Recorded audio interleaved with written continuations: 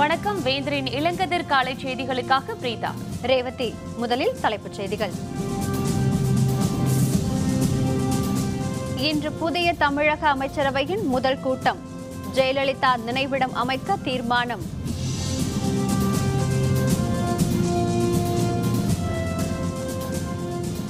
புதிய பிளாஸ்டிக் ரூபாய் நோட்டுகள் மத்திய அரசு திட்டம்.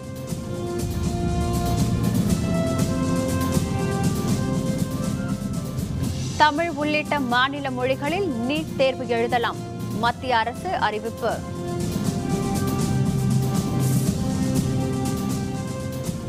அந்தமானில் சிக்கித் தவித்த சுற்றுலா பயணிகள் தேசிய பேரிடர் மீட்புக் குழுவினர் மீட்டனர்.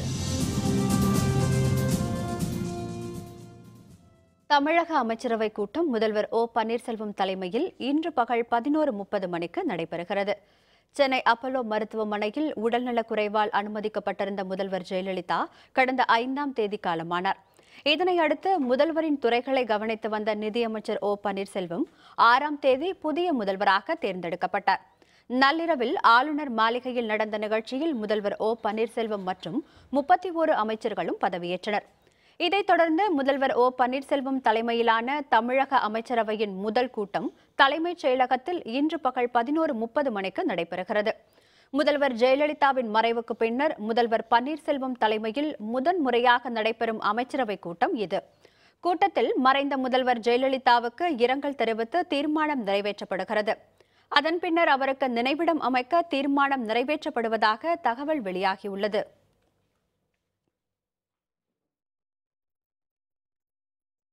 கள்ள ரூபாய் நோட்டுகளை ஒழிப்பதற்காக பிளாஸ்டிக் ரூபாய் நோட்டுகளை அறிமுகப்படுத்தும் திட்டம் இருப்பதாக நாடாளுமன்றத்தில் மத்திய அரசு தெரிவித்துள்ளது. நாடாளுமன்ற மக்களவையில் மத்திய நிதித்துறை இணை அமைச்சர் அர்ஜுன் ராம் மேகவால் எழுத்து மூலம் அளித்த பதிலில் பிளாஸ்டிக் ரூபாய் நோட்டுகளை அச்சடிக்க மத்திய அரசு திட்டமிட்டுள்ளதாக தெரிவித்துள்ளார். கள்ள ரூபாய் நோட்டுகளை முழுவதும் ஒழிக்கவும் ரூபாய் நோட்டுகளில் பாதுகாப்பு அம்சங்களை அதிகரிக்கவும் இந்த நடவடிக்கை எடுக்கப்படுவதாக அவர் தெரிவித்தார். ரூபாய் தாள்களில் பாதுகாப்பு அம்சங்களில் குறைவு ஏற்பட்டால் அது தொடர்பாக தேவைப்படும் நடவடிக்கைகள் எடுக்கப்பட்டு வருவதாகவும் அவர் அந்த பதிலில் தெரிவித்துள்ளார்.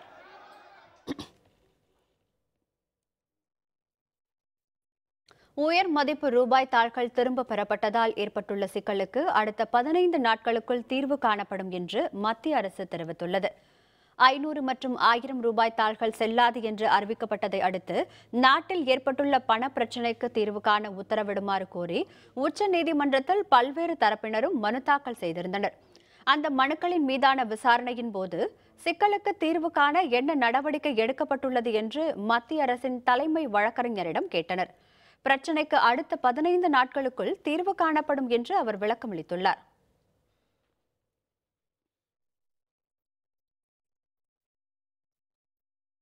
காவிரியில் தமிழகத்திற்கு 2000 கனஅடி தண்ணீர் திறந்து விடுமாறு உச்சநீதிமன்றம் தெரிவித்துள்ள தீர்ப்பை எதிர்த்து மேல்முறையீடு செய்யப்போவதாக கர்நாடக முதல்வர் சித்தராமையா தெரிவித்துள்ளார்.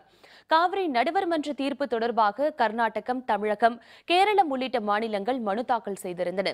மேலும் காவிரி நடுவர்மன்ற தீர்ப்பை எதிர்த்து மாநில அரசுகள் தொடர்ந்த வழக்கை உச்சநீதிமன்றம் விசாரிக்க அதிகாரம் உள்ளதா என மத்திய அரசு ஆட்சேப மனு தாக்கல் செய்திருந்தது.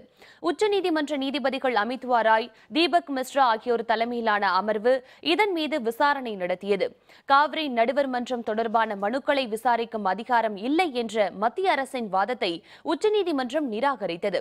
காவிரி நடுவர் மன்ற தீர்ப்பை எதிர்த்து தாக்கல் செய்யப்படும் மனுக்களை விசாரிக்க உச்சநீதிமன்றத்திற்கு அதிகாரம் உண்டு என்றும் தீர்ப்பளித்தது. வரும் 15ஆம் தேதி வரை காவிரியிலிருந்து 2000 கனஅடி நீர் திறக்கவும் கர்நாடகத்திற்கு உத்தரவிட்டது. இந்த உத்தரவை எதிர்த்து மேல்முறையீடு செய்யப்போவதாக கர்நாடக மாநில முதல்வர் சித்தராமையா தெரிவித்துள்ளார். மருத்துவ படிப்புக்கான பொது நுழைவுத் தேர்வை தமிழ் உள்ளிட்ட மாநில மொழிகளிலும் மாணவர்கள் எழுதலாம் என மத்திய அரசு தெரிவித்துள்ளது. மருத்துவ மாணவர் நுழைவுத் தேர்வு குறித்து மக்களவையில் மத்திய சுகாதாரத்துறை இணையமைச்சர் அனுப்பிரியா பட்டேல் விளக்கமளித்துள்ளார். அசாம், வங்காளம், குஜராத்தி, தெலுங்கு ஆகிய மொழிகளிலும் மருத்துவ பொதுத் தேர்வை மாணவர்கள் எழுதலாம் என்றும் மத்திய அரசு கூறியுள்ளது. ஆங்கிலம், ஹிந்தி தவிர பிற மாநில மொழிகளிலும் நுழைவுத் தேர்வு நடத்தப்படும் என்றும் மத்திய அரசு தெரிவித்துள்ளது. மருத்துவ படிப்பில் மாநில இடஒதுக்கீட்டை சம்பந்தப்பட்ட மாநிலங்களே முடிவு செய்யலாம் என மக்களவையில் மத்திய சுகாதாரத்துறை இணையமைச்சர் அனுப்பிரியா பட்டேல் தெரிவித்துள்ளார்.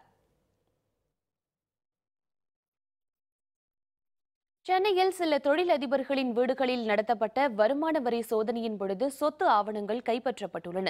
சென்னையை சேர்ந்த தொழிலதிபர்களான சேகர் ரெட்டி, சீனிவாச ரெட்டி, பிரேம் ஆகியோர் வீடுகள் உள்பட அவர்களுக்கு சொந்தமான 8 இடங்களில் நேற்று முன்தினம் காலையில் வருமான வரித்துறையினர் சோதனையை தொடங்கினர்.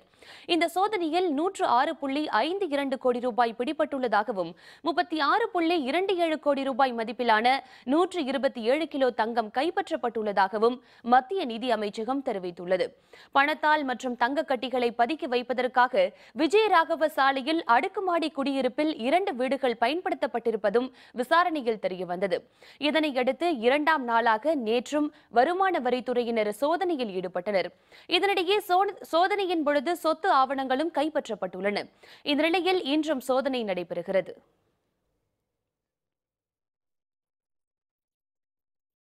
இதனிடையே பறிமுதல் செய்யப்பட்ட பணம் முழுவதும் தமக்கு சொந்தமானதுதான் என்று சேகர் ரெட்டி தெரிவித்துள்ளதாக வருமான வரித்துறை அலுவலர்கள் தெரிவித்துள்ளனர். அவற்றில் 80 கோடி ரூபாயை புதிய நோட்டுகளாக மாற்றுவதற்கு சென்னை சவுகார்பேட்டையை சேர்ந்த 3 பேரை தரகர்களாக பயன்படுத்தியதாக அவர் தெரிவித்துள்ளார். அதில் 67 கோடி ரூபாய்க்கு முறையான கணக்கு வைத்திருப்பதாக சேகர் ரெட்டி அப்போது கூறியுள்ளார். அந்தமான் தீவில் சிக்கி தவித்த 1625 சுற்றுலா பயணிகளை தேசிய பேரிடர் மேலாண்மை குழுவினர் பத்திரமாக மீட்டனர்.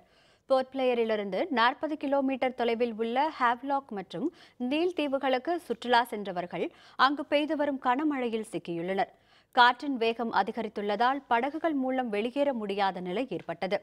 புயல் பாதிப்பு மற்றும் கடல் சீற்றம் குறையாததால் மீட்பு நடவடிக்கைகளை உடனடியாக தொடங்க முடியவில்லை.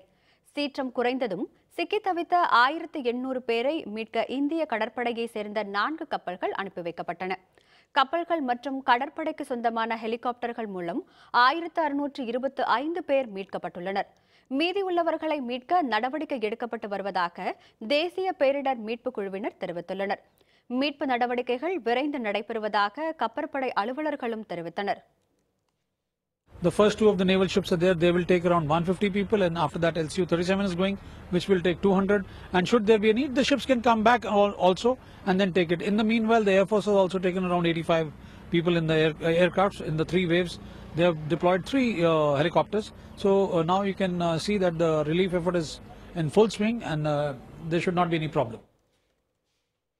வங்கக்கடலில் மையம் கொண்டுள்ள வர்தா புயல் வலுக்குறைந்து வரும் திங்கட்கிழமை நெல்லூர் அருகே கரையை கடக்கும் என்று சென்னை வானிலை மையம் தெரிவித்துள்ளது.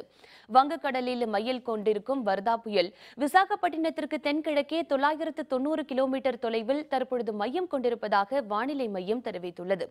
ஆந்திர கடல் பகுதியை நோக்கி நகர்ந்து கொண்டிருக்கும் வர்தா புயல் வலுக்குறைந்து வருவதாக தெரிவித்துள்ள வானிலை மையம் வரும் திங்கட்கிழமை நெல்லூர் அருகே கரையை கடக்க வாய்ப்பு உள்ளதாக தெரிவித்துள்ளது. புயல் கரையை கடக்கும் போது ஆந்திர மாநில கடலோர பகுதிகளில் மணிக்கு 60 கிலோமீட்டர் வேகத்தில் காற்று வீசக்கூடும் என்றும் ஆந்திர கடல் பகுதிக்கு மீன்பிடிக்க செல்ல வேண்டாம் என்று மீனவர்களுக்கு வானிலை மையம் அறிவித்துள்ளது. சாலமன் தீவின் கிரககரா பகுதியில் மீண்டும் ஏற்பட்ட நிலநடுக்கம் ரிக்டர் அளவில் 5.2 பதிவாகியுள்ளது. பசிபிக் பெருங்கடலில் உள்ள சாலமன் தீவில் நேற்று முன்தினம் ரிக்டர் அளவில் 8 இது பதிவானது. நிலநடுக்கத்தை அடுத்து சுனாமி எச்சரிக்கை விடுக்கப்பட்டது. நிலநடுக்கத்தின் தாக்கம் குறைந்ததும் சுனாமி எச்சரிக்கை திரும்ப பெறப்பட்டது. இந்த நிலையில் நேற்றும் அப்பகுதியில் நிலநடுக்கம் ஏற்பட்டது.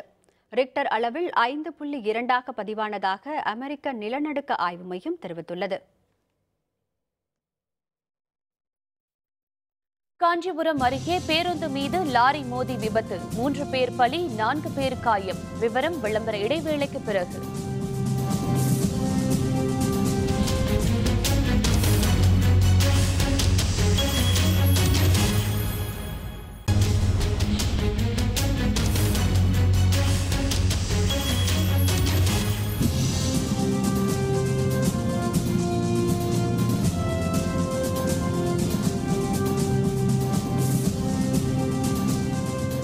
செய்திகள் தொடர்கின்றன.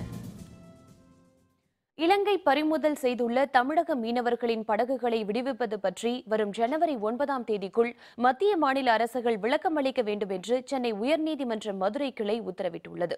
இலங்கை பறிமுதல் செய்திருக்கும் தமிழக மீனவர்களின் 120 படகுகளை விடுவிக்க நடவடிக்கை எடுக்குமாறு கோரி தாக்கல் செய்யப்பட்ட மனு மீது விசாரணை நடைபெற்றது. மனுவை விசாரித்த நீதிபதிகள் படகுகளை விடுவிக்க எடுக்கப்பட்டுள்ள நடவடிக்கை பற்றி விளக்கம் அளிக்குமாறு மத்திய மாநில அரசுகளுக்கு நோட்டீஸ் அனுப்ப உத்தரவிட்டனர். வரும் ஜனவரி மாதம் 9ஆம் தேதிக்குள் விளக்கம் அளிக்குமாறு உத்தரவிட்டனர். திருச்சியில் வெடிமருந்து தொழிற்சாலையில் ஏற்பட்ட விபத்து தொடர்பாக சிபிசிஐடி காவல்துறையினர் மேலும் ஒருவரை கைது செய்து விசாரித்து வருகின்றனர். திருச்சி துறையூர் முருங்கப்பட்டியில் உள்ள வெடிமருந்து தொழிற்சாலையில் விபத்து ஏற்பட்டு 19 பேர் பலியாகினர். இந்த வழக்கை சிபிசிஐடி காவல்துறையினர் 6 தனிப்படைகள் அமைத்து விசாரித்து வருகின்றனர். முதற்கட்ட விசாரணையில் வெடிமருந்து தொழிற்சாலை இயக்குநர் பிரகாஷும் உற்பத்தி பிரிவு மேலாளர் ராஜகோபாலன் ஆகியோரும் கைது செய்யப்பட்டு சிறையில் அடைக்கப்பட்டனர். இந்நிலையில் தொழிற்சாலையின் உற்பத்தி மற்றும் பாதுகாப்பு பிரிவு முதுநிலை மேலாளர் ஆனந்தனை சிபிசிஐடி காவல்துறையினர் கைது செய்தனர். பின்னர் நீதிபதி முன் ஆஜர்படுத்தப்பட்ட அவர் திருச்சி சிறையில் அடைக்கப்பட்டார். கோயம்புத்தூர் அருகே எட்டிமடை பகுதியில் கழிவுகள் கொண்டு வந்து கொட்டியதால் பறிமுதல் செய்யப்பட்ட கேரள லாரிகளை விடுவிக்க நீதிமன்றம் உத்தரவிட்டுள்ளது. எட்டிமடை பகுதியில் உள்ள தனியார் தோட்டத்தில் பழைய பொருட்களை பிரிக்கும் கிடங்கு அமைப்பதற்காக கேரள மாநிலம் பாலக்காட்டை சேர்ந்த முகமது இலியாஸ் குத்தகைக்கு எடுத்துள்ளார். இந்நிலையில் கடந்த அக்டோபர் 23ஆம் தேதி இந்த இடத்தில் மருத்துவ கழிவுகள் கொட்டப்பட்டதாக எழுந்த புகாரை அடுத்து 24 கேரள லாரிகள் பறிமுதல் செய்யப்பட்டன. இந்த லாரிகளை திரும்பப் பெறுவது தொடர்பாக தொடரப்பட்ட வழக்கில் 24 லாரிகளில் 17 லாரிகளை கேரளத்திற்கு திரும்ப அனுப்ப கோயம்புத்தூர் நீதிமன்றம் உத்தரவிட்டுள்ளது. மேலும் கொட்டப்பட்ட 300 டன் கழிவுகளை அகற்ற விரைந்து நடவடிக்கை எடுக்கவும் நீதிமன்றம் தெரிவித்துள்ளது. கடந்த 49 நாட்களுக்கு முன்னாடி 23 லாரிகள் சிறைபிடிக்கப்பட்டது. கேரளாவிலிருந்து வந்த மருத்துவக் கழிவு. இப்பொழுது JM7லிருந்து ஒரு 17 வண்டி ரிலீஸ் ஆர்டர் கொடுத்துருக்காங்க. அதுபோக ஒரு 300 லோடு டம்ப் பண்ணி வச்சுருக்காங்க. அது மழை பெஞ்சா உங்களுக்கு நிலத்தடி நீரெல்லாம் பாதிக்கும், தொற்று நோய் வர வாய்ப்பு இருக்கிறது. அதனால் இதெல்லாம் கேரளாவுக்கு தான் போகணும். கேரளாவுக்கு போனாலும் திரும்பி இந்த வண்டியெல்லாம் திரும்பி வரக்கூடாது. புதுச்சேரியில் வரும் 15ஆம் தேதி முதல் புதிய ஆட்டோ கட்டணம் நிர்ணயம் செய்யப்பட்டுள்ளதாக புதுச்சேரி மாநில அரசு அறிவித்துள்ளது. புதுச்சேரி மாநிலத்தில் இயக்கப்படும் ஆட்டோக்களுக்கான புதிய கட்டண விகிதங்களை நிர்ணயித்து மாநில அரசு அரசாணை வெளியிட்டுள்ளது. வரும் 15ஆம் தேதி முதல் நடைமுறைக்கு வருவதாக அறிவிக்கப்பட்டுள்ள கட்டண விகிதப்படி காலை 5 மணி முதல் இரவு 10 மணி வரை 1.8 கிலோமீட்டருக்கு 35 ரூபாயும் கூடுதல் ஒவ்வொரு கிலோமீட்டருக்கும் 18 ரூபாய் வசூலிக்கலாம் என்றும் அறிவிக்கப்பட்டுள்ளது. இரவு 10 மணி முதல் மறுநாள் காலை 5 மணி வரை பகல் நேர கட்டணத்தோடு 50% கூடுதலாக வசூலிக்கலாம் என்றும் அந்த அரசாணையில் மேலும் தெரிவிக்கப்பட்டுள்ளது. திருச்சியில் வருமான வரித்துறையினர் நடத்திய சோதனையை தொடர்ந்து அனைத்து மணல் குவாரிகளிலும் மணல் அள்ளும் பணி நிறுத்தப்பட்டது. தொழிலதிபர் சேகர் ரெட்டி வீட்டில் நேற்று முன்தினம் வருமான வரித்துறையினர் சோதனை நடத்தினர். இந்த சோதனையில் 106.52 கோடி ரூபாய் பிடிபட்டுள்ளதாகவும் 36.27 கோடி ரூபாய் மதிப்பிலான 127 கிலோ தங்கம் கைப்பற்றப்பட்டுள்ளதாகவும் மத்திய நிதி அமைச்சகம் தெரிவித்துள்ளது. இந்நிலையில் சேகர் ரெட்டிக்கு தொடர்புடையதாக கருதப்படும் திருச்சி மாவட்டத்தில் உள்ள தொட்டியம், சீனிவாசநல்லூர், திரியங்கோய் மலை, சீலைப்பிள்ளையார் புத்தூர் ஆகிய இடங்களில் வருமான வரித்துறையினர் சோதனை மேற்கொண்டனர். இதனையடுத்து திருச்சியில் உள்ள காவிரி மற்றும் கொள்ளிடம் ஆற்றில் மணல் குவாரிகளில் மணல் அள்ளும் பணிகள் நிறுத்தப்பட்டன. காஞ்சிபுரம் தேசிய நெடுஞ்சாலையில் தனியார் தொழிற்சாலை பேருந்து மீது லாரி மோதிய விபத்தில் 3 பேர் பலியாகினர், 4 பேர் காயமடைந்துள்ளனர். பெங்களூரு தேசிய நெடுஞ்சாலையில் கோழிகளை ஏற்றி சென்ற லாரி சென்னை நோக்கி வந்து கொண்டிருந்தது. காஞ்சிபுரத்தை அடுத்த ராஜகுளம் பகுதியில் சென்று கொண்டிருந்த போது முன்னால் சென்ற மற்றொரு லாரியை முந்த முயன்றது. அப்போது நிலை தடுமாறிய லாரி காஞ்சிபுரம் நோக்கி சென்ற தனியார் நிறுவன பணியாளர் பேருந்து மீது மோதி விபத்திற்குள்ளானது. இந்த விபத்தில் லாரி ஓட்டுநர் உள்பட 3 அதே இடத்தில் பலியாகினர். காயமடைந்த 4 தனியார் மருத்துவமனையில் சிகிச்சைக்காக அனுமதிக்கப்பட்டுள்ளனர். திண்டுக்கல் மாவட்டம் ஒட்டன்சத்திரம் பரப்பலாறு அணையில் வறட்சி காரணமாக லட்சக்கணக்கான மீன்கள் செத்து மிதக்கின்றன. மேற்கு தொடர்ச்சி மலையில் சுமார் 12 கிலோமீட்டர் தொலைவில் உள்ள பரப்பலாறு அணை ஒட்டன்சத்திரம் பகுதியின் குடிநீர் ஆதாரமாக விளங்குகிறது. இந்த ஆண்டு பருவமழை பொய்த்துவிட்டதால் அணை வறண்டு காணப்பட்டது. இந்நிலையில் அணையின் மீன்வளத்துறை சார்பில் வளர்க்கப்பட்ட கட்லா, கெண்டை, விரால் உள்ளிட்ட மீன் வகைகள் லட்சக்கணக்கில் செத்து மிதக்கின்றன. மேலும் அணை கட்டியது முதல் தூர்வாராமல் இருப்பதால் 90 அடி கொள்ளளவு கொண்ட அணையில் 30 அடிக்கு வண்டல் மண் படிந்துள்ளதாகவும் கூறப்படுகிறது. செத்து மிதக்கும் மீன்களால் மாசடைந்த தண்ணீரை பொதுமக்களுக்கு விநியோகம் செய்வதால் நோய் தொற்று ஏற்படும் ஆபத்து உள்ளதாக சமூக ஆர்வலர்கள் தெரிவித்துள்ளனர்.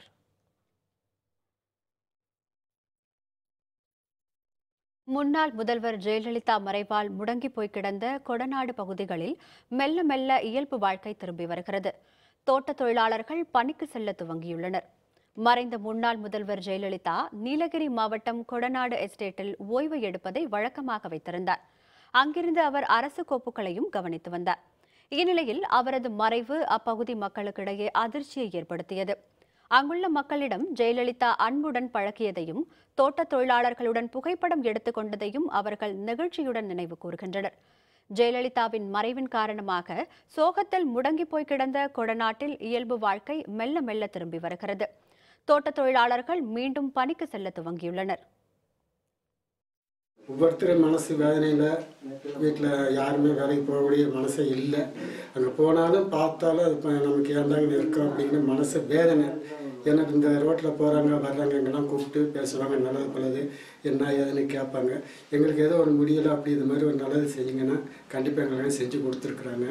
வேலைக்கு போக முடியாமல் பற்றி நாங்கள் வந்து ஒரு வாரம் நான் வேலைக்கு போகலை, வீட்டில் தான் ரொம்ப சோகத்தில் இருக்கிறோம்.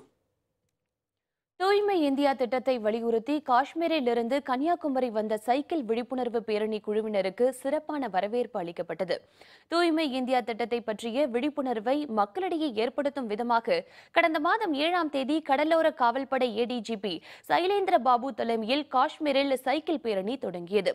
இந்த 22 பேரை உள்ளடக்கிய குழுவினர் 11 மாநிலங்கள் வழியாக 4500 கிலோமீட்டர் தூரம் பயணத்தை மேற்கொண்டு கன்னியாகுமரியை வந்தடைந்தனர்.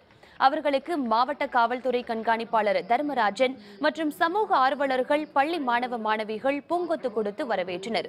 பின்னர் செய்தியாளர்களுடன் பேசிய சைலேந்திர பாபு சுற்றுச்சூழலை பாதுகாக்கும் விதமாக மோட்டார் சைக்கிளை தவிர்த்து சைக்கிள் பயணத்தை மேற்கொள்ள வேண்டும் என தெரிவித்தார்.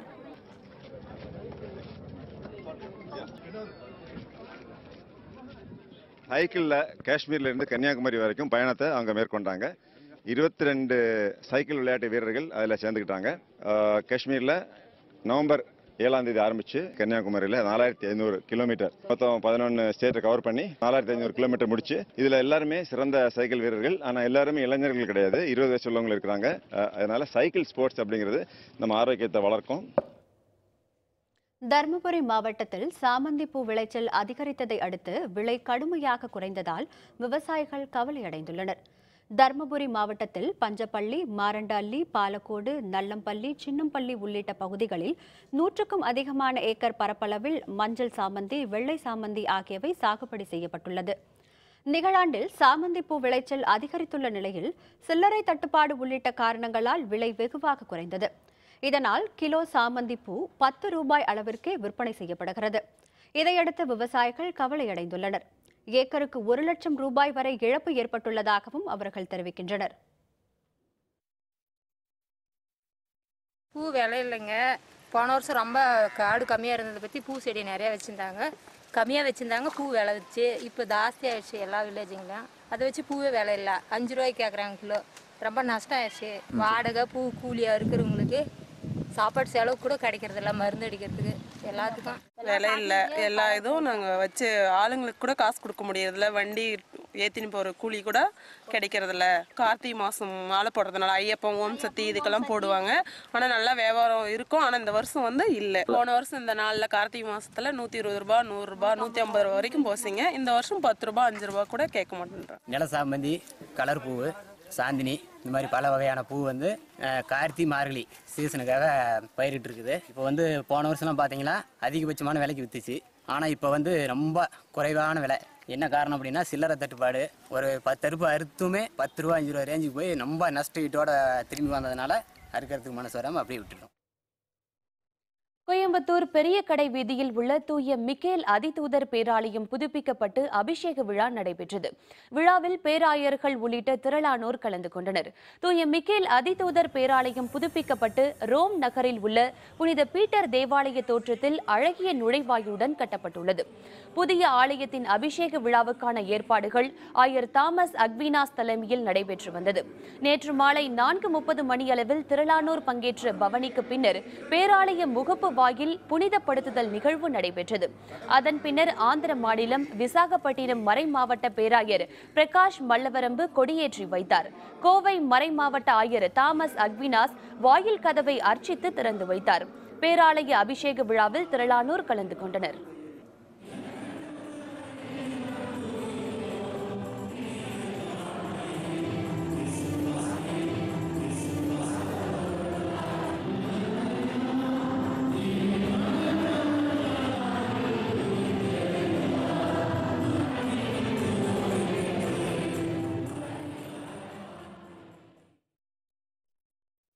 சிரியாவில் வெடிகுண்டுகளை அகற்றும் பணி முனைப்பு.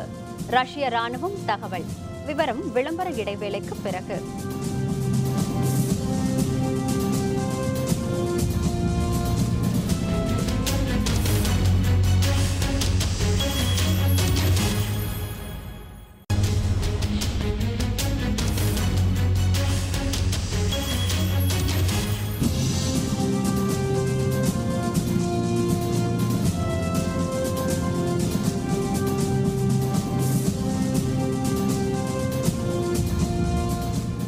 செய்திகள் தொடர்கின்றன. இனி அயலக செய்திகள்.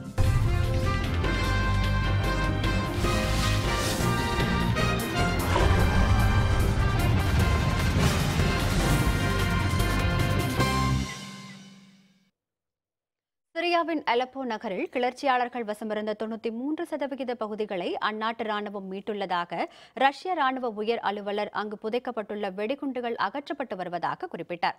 சிரியாவின் முக்கிய பகுதிகளில் ஒன்றான அலப்போ நகரை தலைமையகமாக கொண்டு IS தீவிரவாதிகள் அங்கு ஆதிக்கம் செலுத்தி வந்தனர். இந்நிலையில் ரஷ்ய படைகளின் உதவியுடன் சிரியா நாட்டு ராணுவத்தினர் கடந்த சில மாதங்களுக்கு முன்பு அலப்போ நகரை மீட்கும் முயற்சியில் இறங்கினர். கடும் சண்டைக்கு பிறகு இவற்றின் பெரும்பாலான பகுதிகளை அவர்கள் மீட்டுள்ளனர். இந்நிலையில் ரஷ்ய தலைநகர் மாஸ்கோவில் செய்தியாளர்களுடன் பேசிய அந்நாட்டு ராணுவ உயர் அலுவலர் செர்கோ ரூட்ஸ்கோ அலப்போ நகரின் 93% இடங்கள் மீட்கப்பட்டுள்ளதாகவும் அங்கு கிளர்ச்சியாளர்களால் புதைத்து வைக்கப்பட்டுள்ள வெடிகுண்டுகளை அகற்றும் பணிகள் நடைபெற்று வருவதாகவும் குறிப்பிட்டார். மேலும் பாதிக்கப்பட்ட மக்களுக்கு ரஷ்யா சார்பில் 270 டன் உணவுப் பொருட்கள் வழங்கப்பட்டு வருவதாகவும் அவர் தெரிவித்தார். и не разорвавшихся боеприпасов очищаются наиболее важные объекты инфраструктуры, а также основные автомобильные дороги. Только за прошедшие сутки разминирован 21 объект, в том числе 2 школы, электроподстанция, комплекс водоочистных сооружений, 2 мечети, а также другие социально значимые объекты.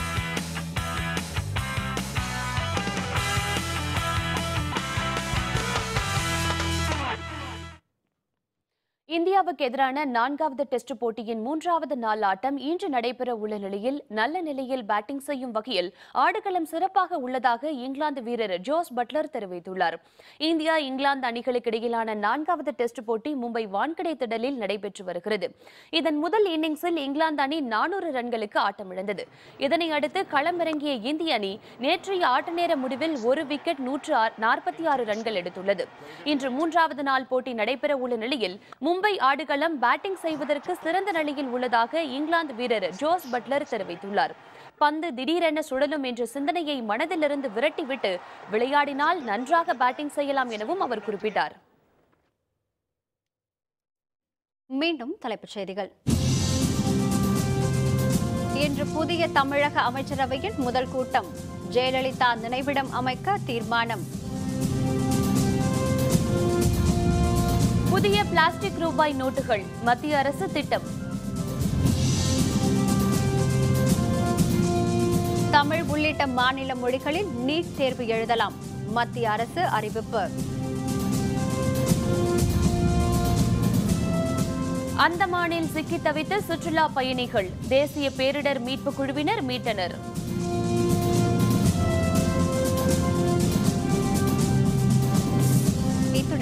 வேந்தரின் இளங்கதிர் காலை செய்திகள் நிறைவடைந்தன. மீண்டும் பகல் 11 மணிக்கு வேந்தரின் இளங்கதிர் முற்பகல் செய்திகளில் சந்திப்போம். வணக்கம். வணக்கம்.